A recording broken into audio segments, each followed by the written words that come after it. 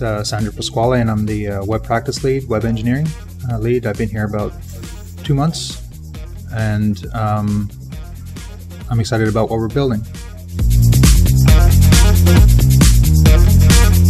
Web engineering, as everyone knows, is a huge thing right now. What we generally do are web technologies. These will be things like client-side frameworks like React and Vue and so on, and of course Node.js, HTML, CSS, and building websites, web pages, views, dashboards, and so on for clients. What developers get out of it?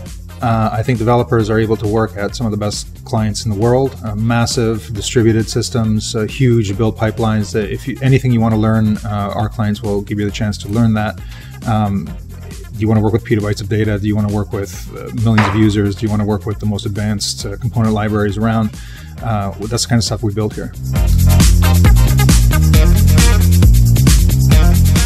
That's a good question. The developers that catch my attention are people that have tried new technologies and tried new things, people that are trying to go above and beyond what they may have learned in school.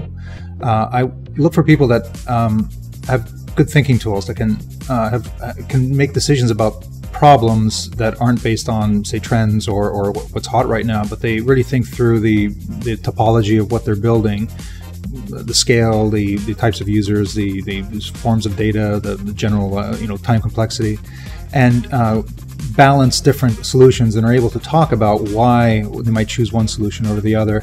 And that's what I really look for. Of course, they have to be skilled in what they do, but a lot of people can just kind of memorize things, but if they don't really understand why they believe what they believe, just like in life, it's a good idea to know why you make those decisions, and that's what I look for. And I really value engineers that enjoy facing things they've never faced before and thinking through the problem. InRhythm is a learning and growth culture. Our entire business is focused on making engineers better. We bring in good engineers. We want you to leave as a great engineer, and so we do things like code lounges, lightning talks, power-ups, and I generally give everyone a career plan when they start, so that they can look at what they know, what they don't know, most importantly, and how they can get to a level that they want to get to within some period of time. This could have very direct effects on their career. I want to be a leader in a year, and so on. But it may just be something as simple as I really want to get good at understanding React.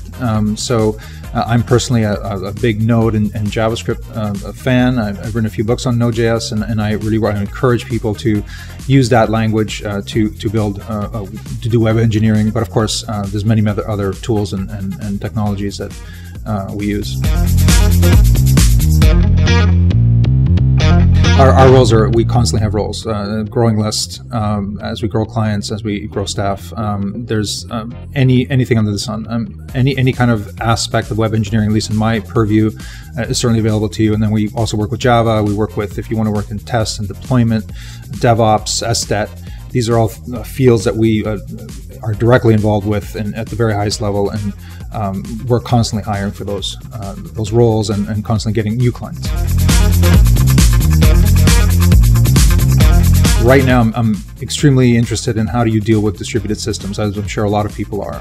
That's an enormous topic. There's no distillation exactly, but right now I'm focusing on serverless technologies. Microservices was sort of in the same field. We're getting a lot of debate around what those terms mean, but in general, distributed systems that have small units of distinct functionality that are integrated and composed.